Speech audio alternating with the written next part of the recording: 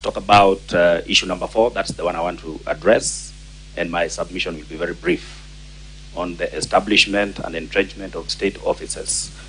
We have no problem with this because this, in our opinion, is not our issue, but we have something to say about the entrenchment of the political parties' liaison committee as an independent office of its own. As a matter of law, I thought that point was covered by your previous colleague.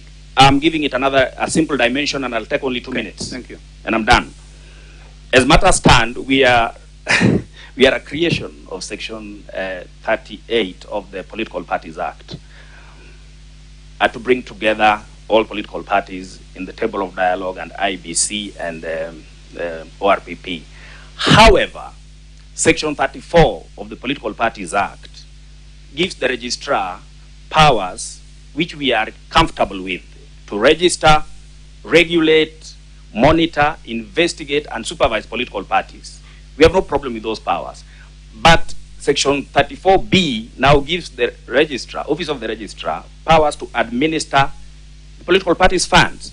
Now we find that legally uncomfortable because the supervisor, the guy who registers you, monitors you, supervises you, so that you comply with the law, also happens to control the money, and then also wants to make sure that they audit you.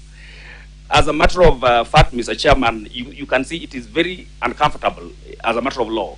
So we want to be established as an independent body, so the registrar can concentrate on registration, monitoring, regulation, and supervision.